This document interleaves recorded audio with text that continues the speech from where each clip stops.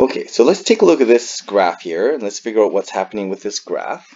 Okay, so we can think of this graph from the domain restriction perspective, and we can say, okay, what is my boundary, domain boundary? It's going to be when it's equal to 0.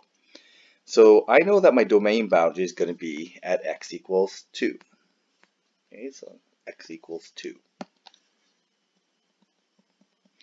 Now I just need to figure out from that, am I going to go to the right from here, or am I going to go to the left?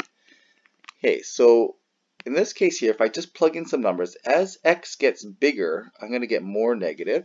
So as I start at 2 and I go this way, well, that's not possible because I'm square rooting negatives. If I get smaller, more negative, I subtract a negative, I end up getting positives. So I'm able to go in this direction. Okay, so using the domain boundary restriction, not being able to square root negatives, I can kind of figure out what this graph looks like. Okay, so it's going to start at 2, and I'm going to go to the left of 2. Okay, so I end up with my domain looking like this. X is going to be less than 2, okay, and it's a continuous variable. So that's one way I can do it. Again, we have the other perspective of transformations. Well, I know that this is my transformation notation, and if I undo that notation, I get xn equals, I'm going to go minus 2, and then I'm going to flip it. Okay, so in this case here, I'm going to do horizontal shift left 2, and then it's a horizontal flip. Okay, so that left 2 ends up to the right. So that's consistent. It gets shifted to the left and it gets flipped across, and the whole graph is flipped, so it's pointing to the left instead of the right. So we could actually think of this in terms of the transformation and understand what the graph's going to look like once I transformed it. I could also, by the way, equivalently do flip first and then shift last.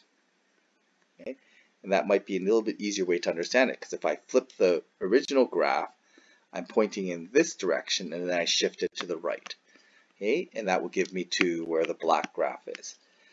Okay, so that is another way we can then think of it. We can think of what is the graph going to look like now based on my transformation.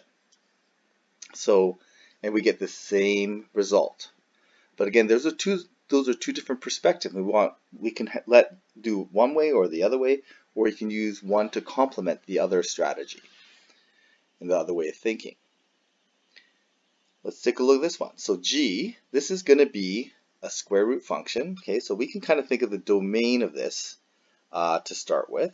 We can think of this as it's going to be a graph that's going to be shifted to the left.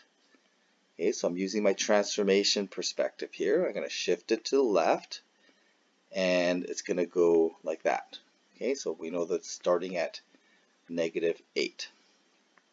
Okay, so that's the x position, but we got something going on with the range here, so we're going to do this in a different color. Okay, so something's going on with the range. So what's the range boundary? Well, we know the square root starts at 0. Okay, so it's going to be y equals 0. The range of this function is going to usually be, the normal function goes to infinity from 0 up. But what's happening here is a transformation. So we're flipping it upside down. If I flip this graph upside down and stretch it, okay, I'm going to get a graph that looks like this. So my new domain, my new range is going to be, instead of y 0 and up, I'm going to start at 0 and I'm going to go down.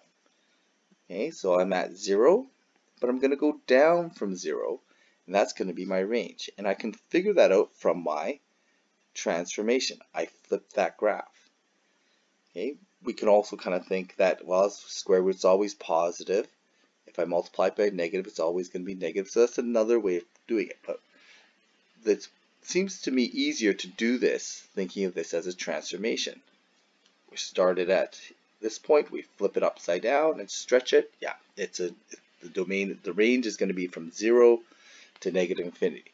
So the transformation of this is going to be a vertical flip and a vertical expansion. by 2. Okay, so that's going to give us this new range based on going the opposite direction of what we started with.